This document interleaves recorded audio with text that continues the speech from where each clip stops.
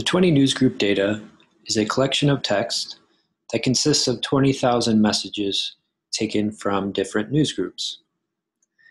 You can think of these newsgroups as different internet discussion forums, and the labels associated with these forums are listed here.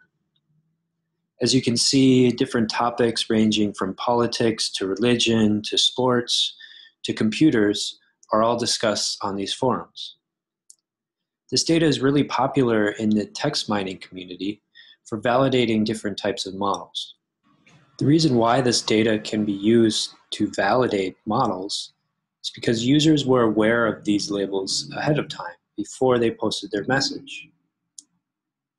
So we can use these labels as a ground truth for the topic or theme associated with the messages. A popular statistical model or method for discovering topics hidden in a collection of text is what is known as a topic model. So what I've done is I've fit a topic model with 50 topics to this collection of text, and I'm using an interactive visualization tool called LDAvis to explore this topic model and discover the meaning or interpret the meaning of the different topics.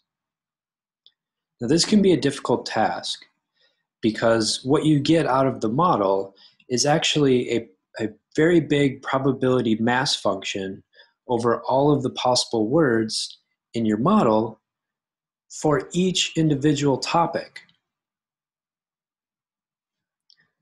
So, in other words, we could visualize, using the red bars here, the frequency of each word given a topic. So what you see here is I've selected topic 18, and I've now listed the top 35 words according to the frequency given this topic. Now you can also compare that frequency within this topic 18 to the overall frequency of these words. As you can see, we have some words that occur quite often overall. For example, email addresses and one-digit numbers. Words like can, not, like, no, use. These are all very popular generic terms that aren't very specific to this topic. By listing the top words in terms of frequency given the topic can often lead to confusion or difficulty in distinguishing the meaning between different topics.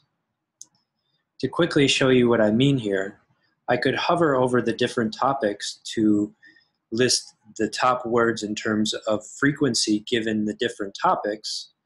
And what you should notice here is email address appears near the top of the list in most of these topics. Using this tool, I can quickly re-rank words and introduce new words that are more specific to a topic of interest. I do that by decreasing the value of lambda to put more weight on essentially the ratio of red to gray, or the ratio of the frequency given the topic to the overall frequency of the word.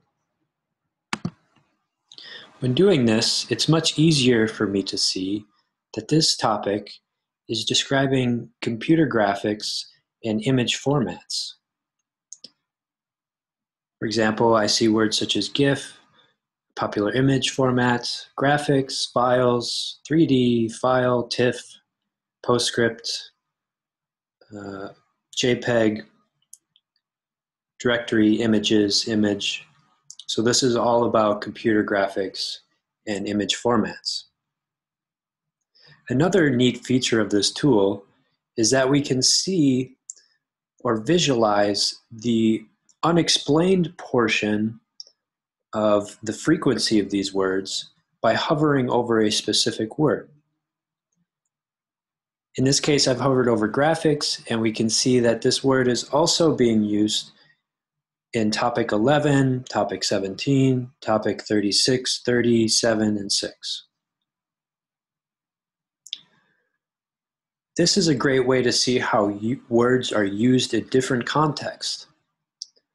For example, if I'm now interested in topic 11, I can hover over topic 11, and I can see that these words are mostly describing computer hardware. So graphics in this context must be being used in terms of a graphics card. This result is reassuring since the distance between 18 and 11 on the scatter plot to the left is an approximation of the difference between topic 18's distribution and topic 11's distribution. In other words, that distance between 18 and 11 is an approximation of the semantic relationship between these two topics. Can go back to topic 18, again find graphics, and say I'm now interested in topic 17. This is very close to topic 18, so again it should be semantically related, and it looks like this topic is describing the X Windows display system, which is a computer display windowing system which gave birth to the interactive graphics system Xgobi, which eventually turned into Ggobi. For one last example, let's take a look at topic 7 and see how that relates to graphics. I'll hover over topic 7, and these words are loosely defining the area of geometry and more broadly mathematics. Certainly, these concepts, geometry and mathematics, has its place within the broad area of graphics. So it seems as though our topic model is discovering subtopics within computer graphics. This is somewhat reassuring since our topic model has 50 topics, but our ground truth labels has only about 20. Notice that a large portion of this topic model is still left unexplored. Trying to make these same types of discoveries using static graphics is a very tedious and impractical task. Therefore, an interactive system like LDAvis is very essential to gaining and refining your understanding of things such as a topic model.